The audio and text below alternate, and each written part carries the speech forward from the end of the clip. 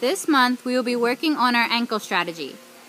The ankle muscles are located on the front and side of the shin and also include our calf muscles. The ankle muscles help keep us balanced and stabilize us as we do gymnastics. It is very important to work on our ankle strategy to improve our stability to decrease the risk of ankle injuries. Here are some stretches and exercises we will be doing in class that are also safe to do at home. First, we will be doing ankle rollouts.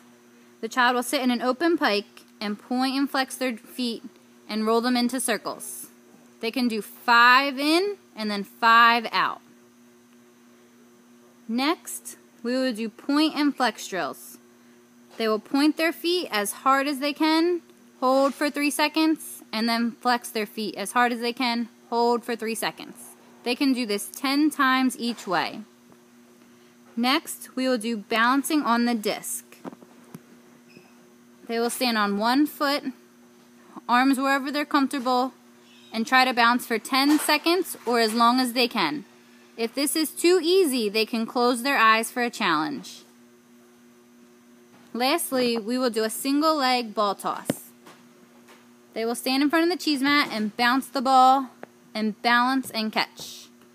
They can also do this with a partner and play catch.